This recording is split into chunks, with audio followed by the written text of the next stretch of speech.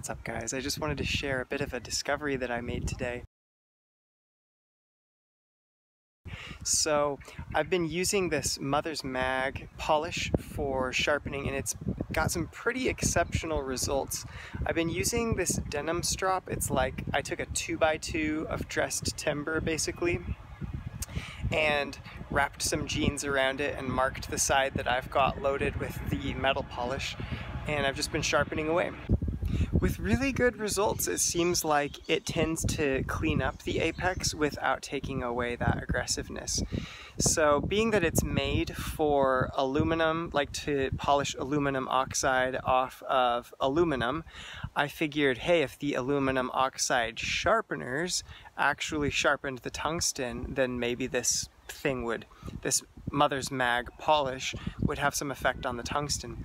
So I've tried it, and I'm getting down to a best reading of 207 grams, and for the first time ever, this Sandrin is starting to shave hair somewhat easily.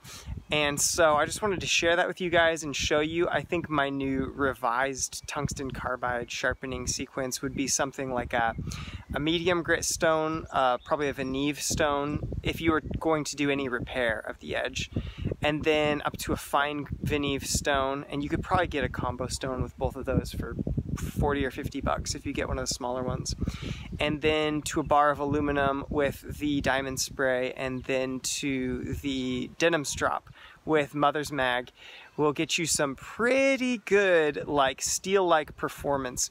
If any of you guys have gotten better sharpness results than that, please do let me know. If any of you have a factory Sandrin and you haven't put much use on the edge, maybe see if it'll shave easily, and let me know where I'm falling, if I'm getting as sharp as new, or sharper than new, or not quite as sharp as the things come new. I'd appreciate any input I can get so I can help guys who've bought these things to really get them cutting effectively. So I'll just say peace out for now, guys, and take care.